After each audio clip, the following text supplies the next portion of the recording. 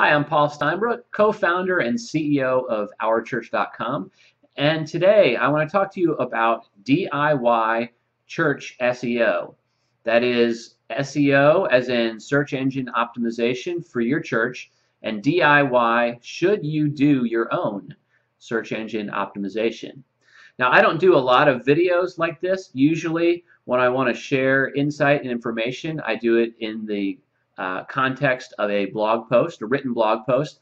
But today, this video is inspired by and spurred on by a video that I saw by Brady Shearer and his team at Pro Church Tools. I believe it is episode 38 of Ask Brady. And in that episode, Brady asks or answers a question from one of his readers about whether they should hire somebody to do church SEO. So I want to start by saying thank you to Brady and his team for tackling this issue and talking about church SEO. And if you have not seen that video, I'll embed it down below in the blog post, and I encourage you to watch it and see what his response is. But just to sum up what his perspective on this is, I just want to take a minute to do that. First, he says that SEO is of supreme importance. And I totally agree. This is a huge issue. If you want people to find your church and to find Christ, you need people to be able to find your church website when they search Google or Bing or Yahoo or any other search engine. So SEO is extremely important. Another point that he makes is that there are a lot of sleazy and spammy SEO companies who are sending out junk mail trying to convince people that they can make their website rank better in search engines. And I also totally agree with that because I get tons of those emails myself. It's kind of ironic. People email me and say, hey, we can do SEO for you. And my first thought is, well, we do this for lots of other clients, so I think we got it there. Last point that Brady makes is that if you can build your own website, you can probably do your own SEO for the website. And in that case, I think that he is probably on with that. He's accurate with that, that if you can build your own website, you probably can. But the question that I would ask you is, just because you can do the SEO, should you do it?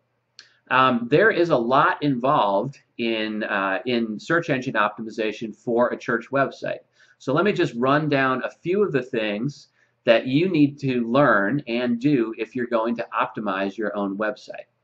All right, let's start with making sure that your website itself can be read by search engines. You'll want to set it up with Google Search Console and Bing Webmaster Tools, submit your sitemap to them, and then to review the results to make sure that there are no errors in reading or indexing your church website. Now, once you've done that and you've fixed any problems with your website, you'll want to do some keyword research to find out what phrases or keywords your website should target in order to connect with the people in your community who are searching for your church. So when we do this for our clients, we look at how popular each keyword that we're considering might be, how difficult it is to rank for them, and how relevant it is for your website. And so take all of those factors into consideration, and then you decide what keywords you're going to target. Once you've done that, you'll want to decide which keywords you want to target for each page of your website and develop a plan for optimizing those pages. And that on-page optimization includes things like changing the title tags, the meta description tag, the headings of the page, optimizing images, optimizing the rest of the content on the page.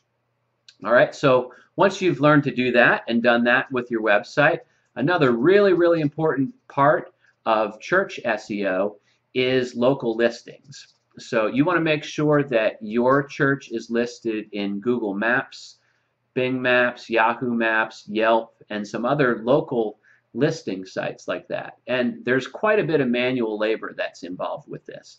You'll need to register your site with those sites if it already hasn't been done. You'll need to verify with those. That means sometimes you'll need to get on the phone with Google or Bing or request a postcard sent to your address. They'll give you a verification code. You then put that code into their website to verify you are who you say you are. And then you need to optimize those listings so that it includes the right information about your church. All right, so once you've gotten your website optimized, your local listings set up, then it's time to look at your ongoing SEO plan, things that will help your website to rank better over time.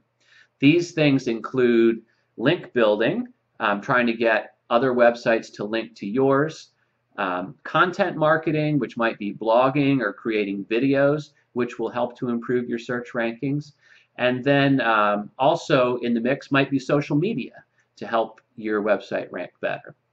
Now, once you have figured out all of the ongoing SEO that you're going to do, there's also SEO maintenance that is involved, because one of the myths out there is that once you optimize your website and you get good rankings, it'll stay there. Well, that just is not true. Rankings fluctuate all the time, and there are lots of things that can cause a website that has good search rankings to go down. Now, some of those things include making changes to your website that might affect the optimization. So you might build a website for your church, might rank well for like student ministry in your town, and then the student minister goes in, edits the website, takes out a bunch of the things that you optimized, and now your website doesn't rank well for that. So one of the things to do when you are doing the maintenance part of SEO is monitoring your website, monitoring the search rankings of your website, and then another thing you'll want to do is to keep on top of what changes are happening at the search engine. So have they made a recent algorithm update, or has Bing made some changes in their site? And so you'll need to keep up with this in order to know if you need to alter the optimization of your church website. All of the things that are involved in church SEO. Now, if you have built your own website, can you learn how to do all of these things and do them all yourself? Well, it's very possible that you might be able to do that. And the question, though, is, should you do that? I mean, it could take you 20, 30, 50 hours to do all the research, learn how to do all of these things, look into the tools that you'll need to do them all, and then to implement the optimization. So, is it really worth your time to do all of that? Or do you have other things in your job description, or if you're a volunteer, do you have other things that you can be doing for your church that make better use of your time?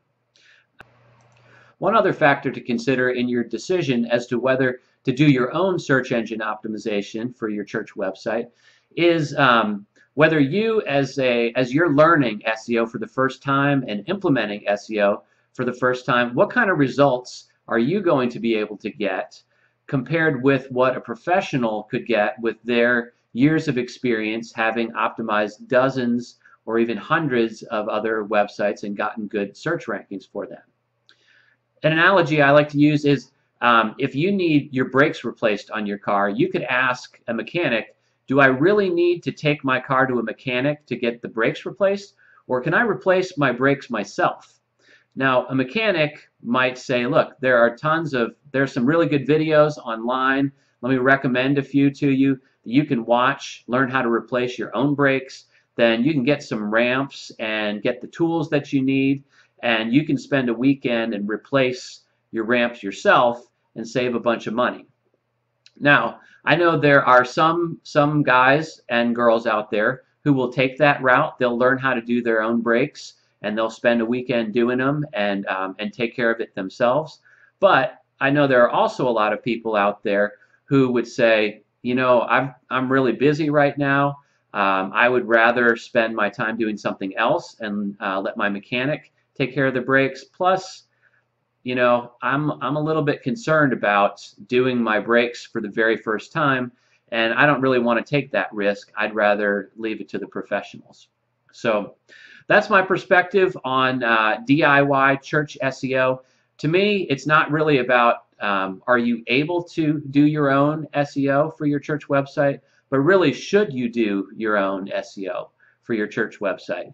And that's not really something that I can answer for you. It's not a question that has the same answer for everybody. It's really going to depend on how much time you have available, how much you value your time, what other things you could be doing with that time. And so all of that is a factor. So as you consider that, if you've got any other questions that I can answer for you about church SEO, go ahead and leave a comment down at the bottom of this video or blog post, and I'll respond to that. And if you are considering hiring a professional to do your church SEO, I agree with Brady's advice. Be very wary of anybody who would send you an unsolicited email out of nowhere. You know, if you're considering hiring a company, do your due diligence. Make sure that they've been around for a while. Make sure that they're getting good results. And I would recommend that you look for a company that has experience with churches, because there are some things that are specific to churches that that may need to get figured out. You may be a church that meets in a school, or a church that's multi-site, and all of those things factor into the SEO. So if you are considering a professional SEO firm, hope you'll consider OurChurch.com. But you know, compare us to others and look into other options that you have available, and do as the Lord leads you. So thanks for watching this video. And one last thing, Brady, if you or anyone from your team is watching this, if you'd like to talk more about church SEO, if you'd like to do something together to go more in depth, like a podcast or a video or something together, we'd be happy to do something like that. All right, everybody, thanks very much, and have a great day.